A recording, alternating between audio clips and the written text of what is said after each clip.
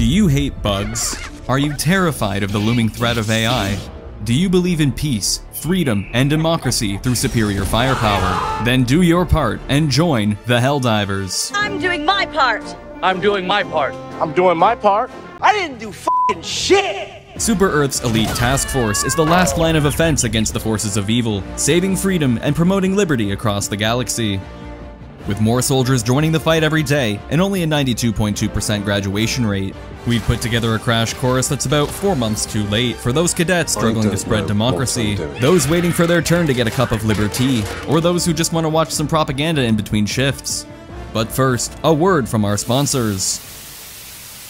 So, there is no sponsor.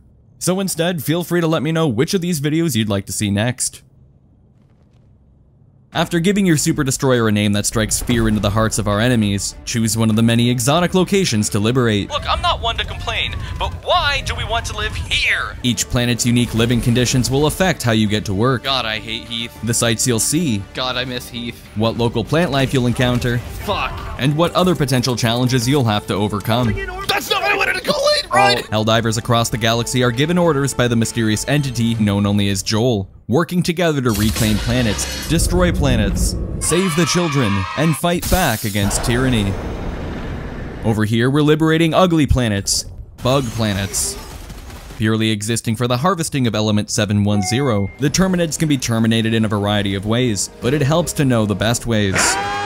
Scavengers aren't a threat on their own and often aren't worth the ammunition, but like many of the following bugs, are cowards who know the only way they pose any threat at all is with overwhelming numbers.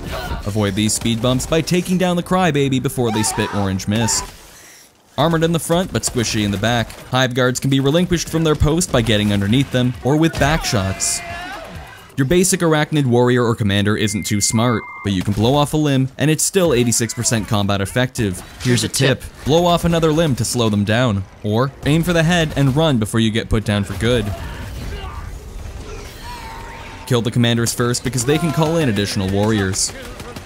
While their babies exist for skeet shooting practice, fully grown hunters slow you down in an attempt to overrun you. If you do get jumped, interrupt their follow-up with a quick jab. Because they like to hop around and surround you, the best practice is if you see white, shoot on sight. The bigger, badder hunters, these ugly motherfuckers are true predators, but due to intergalactic copyright laws, we call them stalkers. Practically invisible, surprisingly durable, and incredibly threatening, these are the only bugs actively hunting you. Turn the tables by stalking them to begin the eviction process. It might be a good idea to do this before getting ambushed in the middle of a fight. Thankfully, these and the rest of the bugs aren't capable of calling for backup, because they are the backup. The spewers are harder to miss, but aren't any less threatening with vomit that can melt you instantly. Running or diving is encouraged. While it may be tempting to pop their sack, don't get caught in the splash zone. Shove some medium AP rounds down their throat instead. You'll likely see smaller bile bugs when spewers are present, so keep your distance to keep yourself from getting slimed. Quick, thick, and pretty frickin' sick. Chargers are called that for a reason. Avoid their stampede at all costs, because if the initial impact doesn't kill you, the landing probably will. While they can temporarily be used for good by taking out other bugs or even nests. Ignore their bubble butts. All that armor is protecting their true weak points, so strip them, cook them, or blow their minds. If you gave a spewer the armor of a charger and added about 30 feet of ugly, you'd get the Bile Titan. Powerful strikes, projectile vomit beams, and long legs mean it's better to engage from afar. And if you can't, then I hope you passed your endurance exam with flying colors. Whether it's 2 rockets down their throat, repeated pod drops, weaponized acts of God, or ridiculous amounts of heavy ordnance, these gigantic bugs require the biggest of swatters to take down. Rumors are spreading that flying bugs have been spotted on various planets. In this carefully doctored footage, you'll see that, if they did exist, staying low makes you harder to hit. A turret would be useful for watching your back while you destroy their hive with a hell bomb or help from a superior avian. These are the bugs we're up against, and I'm absolutely certain there isn't anything bigger or angrier that we'll encounter anytime soon. Nope, not at all. So far, we've managed to push the bugs out of the Orion sector, and now we're moving on. Freedom's greetings. I'm your host, Coretta Kelly, with breaking news. The automatons have just launched surprise invasions of multiple developed worlds. Planets can be freed and lost in the blink of an eye. Just ask the citizens of Draupnir. But democracy arrives all the same, even if it involves escorting lemmings through a sea of chrome. The automaton threat may be very different from the bugs, but with the right know-how, you too will rage against the machines. Just make sure to aim for their weak points. If it glows, that's where the bullet goes. Their main forces are made up of sentient scrap metal soldered to machine guns and rocket launchers. But why take the hits yourself when the terrain or structures in front of you can do it for you? And if they try to flush you out with a grenade, make sure you win the game of hot potato. The occasional bot with swords for arms or a stolen jump pack will also try to force you out of cover. This wouldn't be a problem if the jump packs didn't make them suicide bombers. So remember, if they jump your way, stay away. Rumors have spread that commissars are the only ones capable of calling in dropships, but that is automaton propaganda. Dropships bring in reinforcements of all shapes and sizes, if they make it to their destination. Scout Striders pilot walking turrets that are extremely vulnerable to any explosive directly to the face, or simply walking around them. The Berserkers are as threatening as they look, until you repeatedly hit the glowy part above their nuts and bolts. While you can just uninstall the chainsaw arms, they still have legs. Placed in a suit of armor and given a laser cannon, shield, or rocket launchers, the Devastators may look like the shining example of robot engineering, but they forgot to cover their heads. In a pinch, you can also disable the rocket packs, or short-circuit the heavy devies. The automatons learned their lesson when designing the Hulk. Massive slabs of metal outputting heavy firepower, with absolutely no weak points at all. Well, at least they learned to cover their faces. Disarm them to get rid of their weapons, or break their legs if you can't aim for the face. You've done your duty. You may extract with honor. Sadly, the bots got tanks before us. Don't stand where the cannon is pointing. Attack its weak point for massive damage. Or drop a ton of explosives on it. Tread carefully because for some reason they're still dangerous even when destroyed. Okay, but why though? The bot's worst offense is proving that bad dogs do exist. Unless you enjoy mobile turrets and the frequent birth of Devastators, put them down by exposing a weak point on either side, using an entire orbital laser, overwhelming amount of explosives, or shining a light in its eye.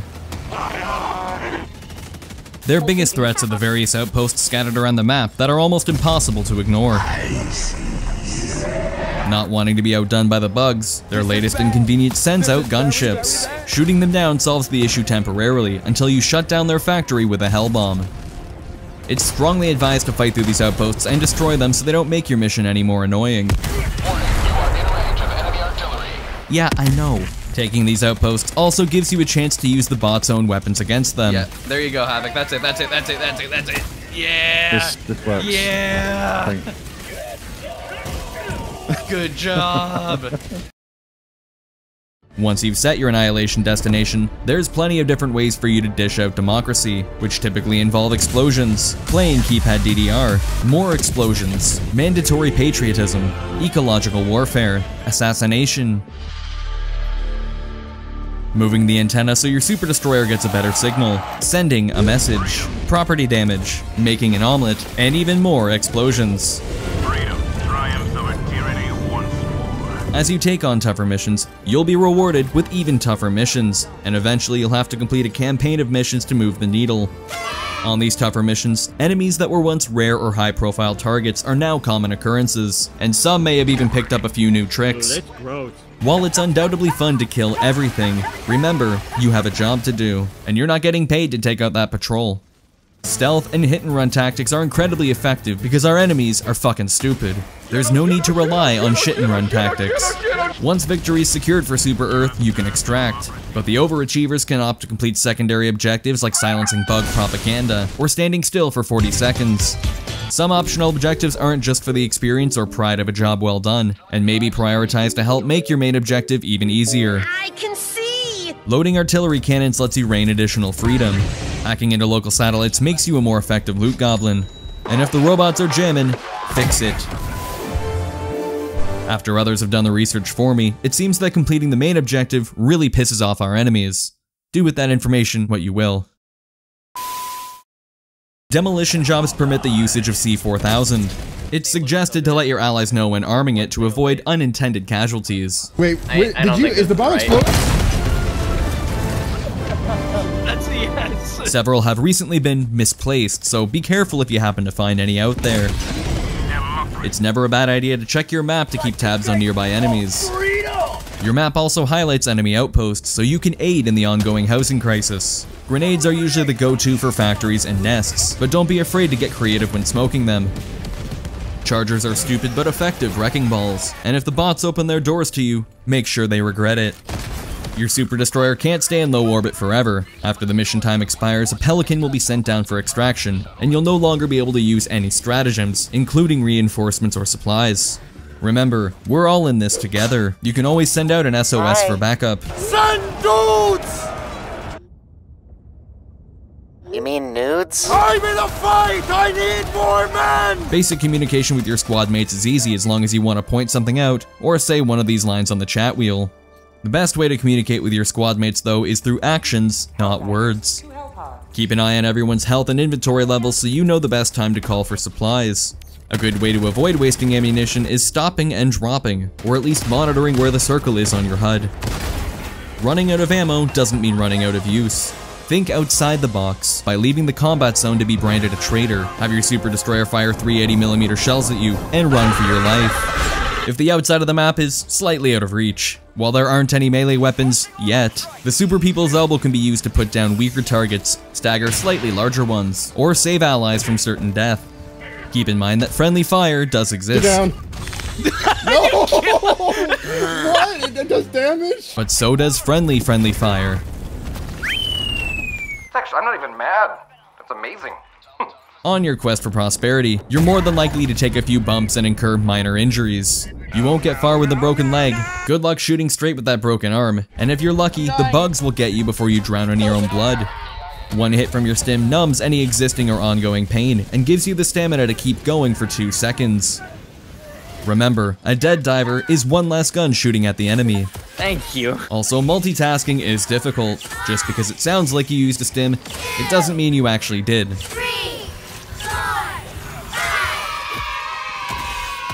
If a soldier falls, call in another by making the Helldiver sign of the cross and tossing a beacon. Don't throw me in the pit, please. Don't throw me in the pit. Why would you throw me in the pit? I'm sorry. I'm not a grenade. I am a person. Technically correct. Reinforcing Helldivers aren't grenades. They're piloted orbital strikes. No way! Hellpods can be steered into enemies or objectives, meaning tactically dying is indeed a strategy. Just be careful when shooting yourself into a bug hole. Well, this sucks. Also, I feel it's important to note that because it was never taught in basic training, Helldivers don't know how to swim. After exhausting the reinforcement budget, you'll have to wait until more reinforcements are approved. I'm here. Oh, for fuck's sake! That was our last race, man! Democracy. If there's no reinforcements available, as long as the main objective is completed, it's still a victory for the good guys.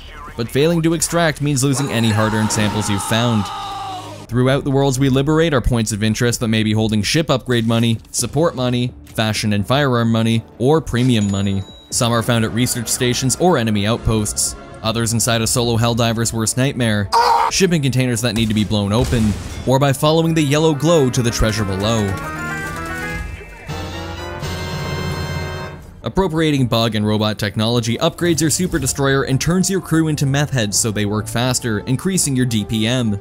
Harder missions have harder to find samples, with a cockrock always having super samples on extreme or harder missions.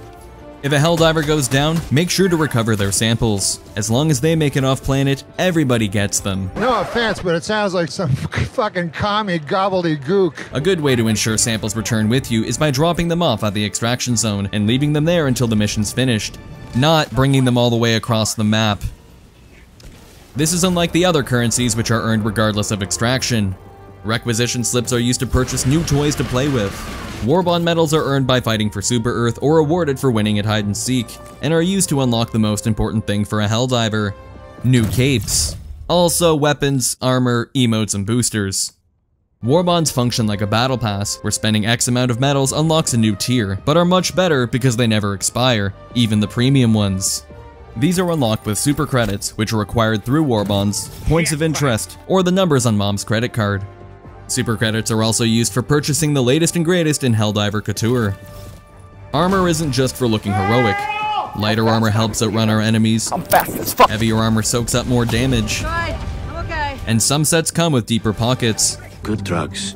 Rubber boots, the protection of democracy itself, But a scratch. or other benefits. UAV online. If looks could kill, the bugs and bots would have been eradicated weeks ago. But they don't. That's why we have guns, airstrikes, and orbital laser cannons.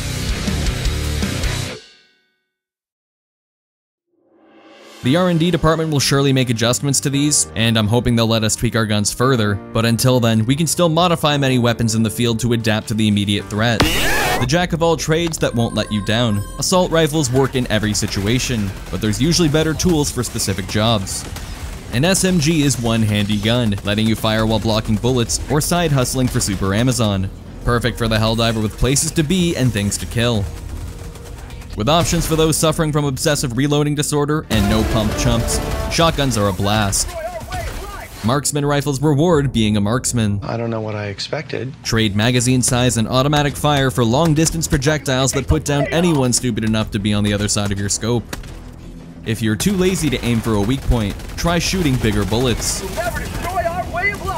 If the standard versions of these weapons aren't your cup of liberty, don't worry, there's also a Liberator that respects your personal space, Punishers that double as DMRs or lob blue balls, my personal favorite the Pyrotechnics gun, and much more. If you're a nerd, grab a science gun, like the Lethal Laser Pointer, Static Shotgun, or Laser Liberator. You'll never have to reload again as long as you fry the bad guys without frying your heatsink. This is my boomstick. This is my stick that shoots boomsticks. And this is my pocket-sized boomstick. Your other choices for a sidearm are the Redeemer, Verdict, Bushwhacker, or the Senator. The Dagger is actually a butter knife, and the Peacemaker is irrelevant. The machine pistol spits a lot of lead. The Polar Eagle is reliable. The triple barrel can be fired one at a time or all at once. And the revolver can do this. Grenades are little balls of death and destruction, with impact grenades being even better at punching a hole in a crowd or hitting hard to reach weak points, but require more precision when taking down nests, factories, and, well, anything in general. My bad. Trade explosive power for damage over time with one of the hot ones, and yes, you can commit arson with them. To make an enemy appear less threatening, stick a sparkler to them, and if you throw enough, it might actually kill them. There's also special grenades that ensure the Eagle never misses, make it harder for enemies to find you. I guess it was just my imagination. Or stab them. They can't take down outposts though, so make sure you've got something else to compensate for that. Unlocked through war bonds, boosters are benefits for the whole squad, making you harder, better, faster, or stronger.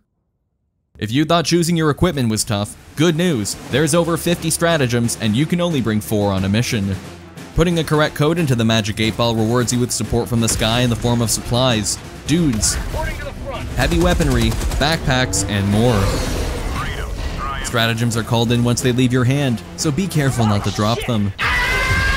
The machine gun and its little brother drown enemies in lead, firing at full auto, fuller auto, or fullest auto, with the stalwart trading penetration and power for being able to reload on the go.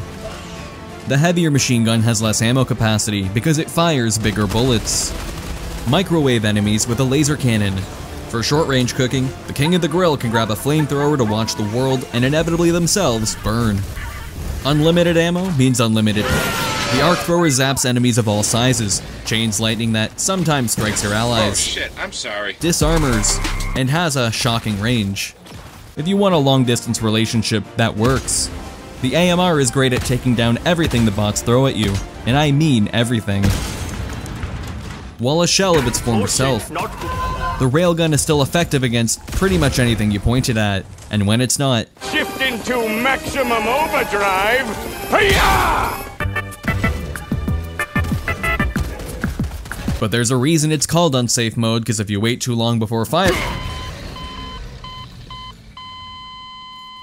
If you prefer your explosions at a distance, the grenade launcher is great for dispersing crowds and handling renovations.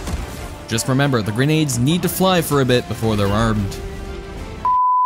When you need a bigger boom, call down the expendable anti-tank launcher and get a second absolutely free. These one-and-done launchers are rapidly dispatched, meaning every minute you get a very precise orbital strike and 2 rockets. That's 3 chargers down for the price of 1 stratagem. Its nerdier cousin takes a bit of time to charge up, and you can swap to your primary while it cools off. Both are perfect for the on-the-go Helldiver who doesn't have time for reloading. For Helldivers who don't mind taking the time to reload, or want to hit the enemy with the unstoppable power of friendship, there's the recoilless rifle, spear, airburst rocket launcher, and autocannon. Coordinated Helldivers can use the patented backpack buddy system to assist with quick reloads that keep the firepower flowing. Rocket launchers flatten the biggest targets, disarm or disarmor, and drop dropships. But if aiming is overrated, the spear will lock onto targets and buildings for you, when it wants to.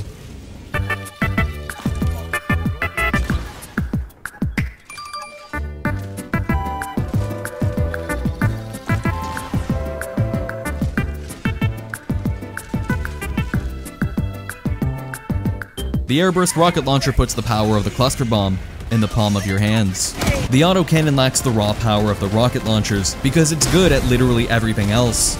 Seriously, the only things it can't do are take down titans and file my taxes. The downside to using these is that unless someone else is sworn to carry your burdens, you can't hand out lunchboxes, jump away from your problems, hide behind a shield, or have your very own guard dog. If you like the idea of someone else doing all the work while you get all the credit, use a dog and a turret. Just don't get in their way. Sure, you could shred everything with the HMG emplacement yourself, but why bother when there's machine gun and Gatling sentries to mow down fodder for you? And if you expect literally heavy resistance, bring the autocannon or rocket turret instead. If you can't find a spot with a good line of sight, there's no hiding from a turret that lobs shells up and over obstacles. To minimize civilian and friendly casualties, the EMS version will hold enemies still for you. But if you prefer shock or awe tactics, spring traps with a zapstick or a minefield. Bigger mines are better against bigger targets. The shield generator is obviously useful against the bot's firearms, but also works as an Uno reverse card against Bile Titans. All of these blue beacon stratagems are delivered in a drop pod, and like any heavy metal object dropped from orbit, can kill just about anything it lands on. Meaning yes, even your supplies act as very precise orbital strikes. If you want more reliable death from above, choose one of the red stratagems. Just keep in mind that Destroyer and Eagle currently don't know how to follow the red beacons, so you'll have to use the precision strike on a mobile or barely mobile targets, or lead your strikes accordingly. If you need a crowd controlled, there's the Gatling barrage and orbital shotgun. Helldivers tired of explosives can render their foes useless with an EMS strike, or drop a deadly stink bomb on them. Oh, there it is. There it is, everything. Need an outpost or objective gone but don't feel like going in? Toss a barrage and have your super destroyer do the work for you. These are actually good now because the previous orbital operator was replaced. Sorry, sir. Need to delete someone but don't feel like aiming? Have your super destroyer drop a giant slab of metal from orbit on the largest target near the beacon. And when you need to delete several guys, rain literal fire with a laser that vaporizes the biggest target currently standing. This obscene power comes at a cost and can only be used 3 times per mission. But don't confuse that with the Eagle stratagem's number of uses. The Eagle comes fully loaded with whatever airstrikes you choose and leaves to get more after using them up or whenever you send it away. Eagle 1 rearming. Be back shortly. With more uses, the strafing run and cluster bomb quickly clear chaff, while airstrikes pack a bigger payload that can be used less often. The napalm version looks 10 times cooler, but it can't destroy outposts. Positioning is important. The strafing run is delivered straight ahead, while the cluster bomb and airstrikes are dropped from side to side. The thought process behind smoke screens is that the enemy can't kill if it can't see. But on the same token, the enemy can't kill if they're already dead. The 110mm rocket pods are great against armor and have more uses, but they're nothing compared to dropping 500 kilograms of bomb for a super earth-shattering kaboom.